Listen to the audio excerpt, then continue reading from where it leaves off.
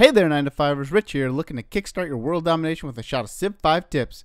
Doesn't matter if the game came out over 3 years ago, they are still releasing expansions and there's always one more turn to be had. If you've yet to play the game, no worries, this is the 9to5 top 10 tips for new and casual Civ 5 gamers. Starting us off at number 10 is buy the expansions. When you buy the game, make sure to get all the expansion packs, including Gods and Kings and Brave New World. Look for a gold edition, a humble bundle deal, a Steam sale, you get the idea. One of the benefits that come to the table late is being able to get everything at a good price, and you do want everything. Each expansion pack provides a real improvement to the base game, and with the rest of the tips, I'll assume that you have each of the expansion packs. Next up is number 9, which is win via domination or score. The Civ series offers you many ways to win the game, and you can find these under advanced setup on the right hand side when you start a new game. Here you may turn them on or off at will. However, I would suggest you leave them on for the true Civ experience. Do note though, as an apprentice, as the tip says, that you likely will come to victory through domination or score. Score comes into play at 2050 AD when the game just kind of ends and the player with the highest score is the winner. I would recommend going for bloodshed. Number 8. Set the game speed to quick. The game speed will determine how long it takes to build units and build buildings as well as research technology. You're going to learn a lot in your first few games, and it's better for you to see as much as possible before you get steamrolled by that warmongering Gandhi. As units have the same movement regardless of game speed, playing on quick often obsoletes a military unit before it reaches its intended target. This will help you be better prepared to defend against surprise attacks from the crafty AI and seasoned players. It's not game breaking, but it does give defense a slight advantage. So keep this in mind if instead you choose to go on the offensive. Your knights may run up against machine guns after a world-spanning march. Lucky number 7. Pick the map type. Control your future. Don't play a random map for your first game.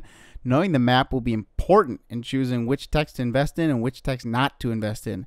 If it's not an island or a continent's map, odds are that body of water is a lake and you will be vastly disappointed after spending a century to build a massive and useless navy. Eventually you will need to research nearly every tech, but knowing the map type will help you prioritize. Next up is number 6, which is respect the city-states.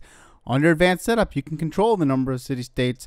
I would recommend leaving it at the default. City-states are new to Civ 5 and are both awesome and terrible at the same time. They take up precious territory that you could use to expand your empire.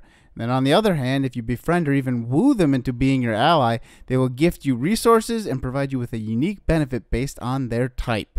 As an additional benefit to playing nice with city-states, you will receive bonus votes in the World Congress later in the game. If diplomatic victory fits your playstyle, you will need to befriend as many city-states as possible if you ever have a hope of becoming the glorious ruler of the world through diplomatic means. Number 5. Play to your Civ's strengths. This is incredibly important. Whether you have a favorite Civ or choose random, take note of your special unit as they usually indicate at what point in the game you should have a military advantage. Always build your special building if you have one, and position yourself to use your special bonuses as often as you can. In single player, you can easily see the bonuses while you are setting up the game. In multiplayer, it might not be as easy, but you can always check the Civilopedia to see what bonuses your civilization has. Number 4. Turn on terrain and resource icons. You turn on the yield and resource icons by clicking in the lower right and, surprisingly enough, turning them on. Knowing what each tile produces is incredibly important in planning your empire. Features like rivers, deserts, mountains, and oceans drastically influence the production of a tile as well as allow you to build unique buildings. What's also important is special resources. They come in luxury, strategic, and what I will call other. Luxuries are like dyes, silks, and spices, and they'll give you happiness. The others are strategic, which are like horses, coal, and oil, and they'll allow you to build better military units and sometimes better production buildings. Then you have the other, which are like deer, stone, and wheat, which result in better tiles, but not necessarily better military or any happiness. Remember that the more the merrier, so make sure you have as many of these as possible when you settle down a new city or on your starting city. Numero 3. That's 3. Happiness is incredibly important. An unhappy empire will fall behind. Research will freeze up. Your empire will stagnate, your military will question why they even fight, and you will never see a golden age. Ever.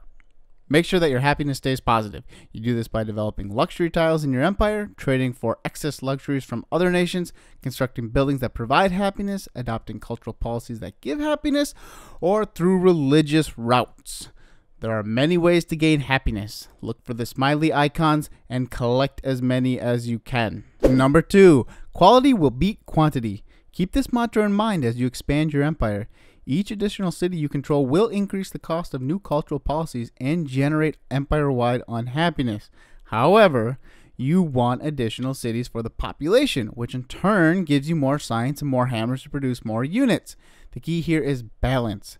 Map size is crucial, but a good rule of thumb is to limit yourself to about 4 cities max.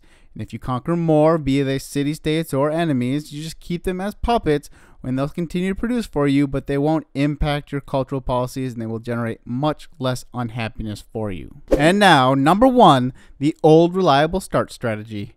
This is my personal start strategy and I use it almost every time, especially when I'm feeling indecisive or in a rut. The first thing you want to do after settling with your settler is build a scout and explore with their warrior. You want to find as many ancient ruins as possible, as these contain awesome goodies that can really help your civilization take off. Your first cultural policy you'll want to take is honor. It'll help you defend against the barbarians as well as give you an early cultural boost. Once your scout has finished being built, you will want to build a monument, as this will again help your culture start rolling, which will help you unlock further cultural policies and help you grow your empire up or out, depending on which way you want to go. Once that is finished, you will want to build a settler. Settlers are like early game spinach. They stop your city from growing because all food and hammers go towards building the settler. But getting a second city started early is a great strategic move and will keep you moving on the right curve to Wintown. And with that, there you go, 9to5ers. That should get you off to a solid start. Subscribe or like if you found these useful, and look for more tips and check out the Let's Play if you learn by watching or want some smooth, soothing warmongering. This is Rich, clocking out. See you later.